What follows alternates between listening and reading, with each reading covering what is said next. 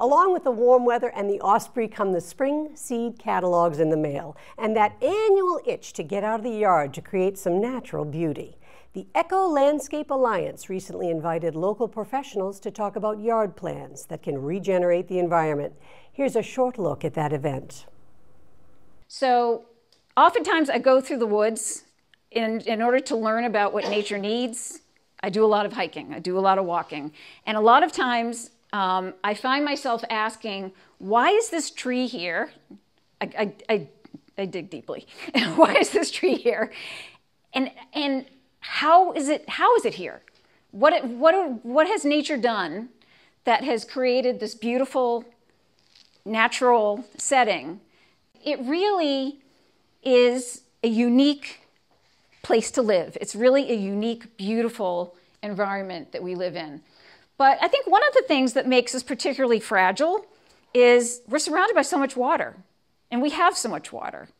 And we have, these systems that are incredibly vulnerable to the changes in the population, the changes in, just the from summer to fall to winter. You know what I'm talking about. It's been a lot. We've heard bad news about Cape Cod. Yeah, okay, I'm sure you've all heard it before. This is a couple that is doing their best to try and find answers, how to keep waste out of the water system. I think this is an example of people thinking outside the box. These are examples of the water systems that we have here. Estuaries and the wetlands being some of the most, not only vulnerable, but incredibly biodiverse and rich populations of plants and animals that we have here. So instead of thinking about what do I want, just me, what do I want on this property, maybe asking ourselves, what does the land need from me? What can I offer it?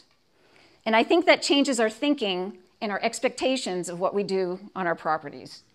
So I was just going to say quickly, your soil, I think it's something we don't think enough about. I think we look just at what's above the soil, not so much what's below the soil. And what's below the soil is what really helps a plant stay healthy, right?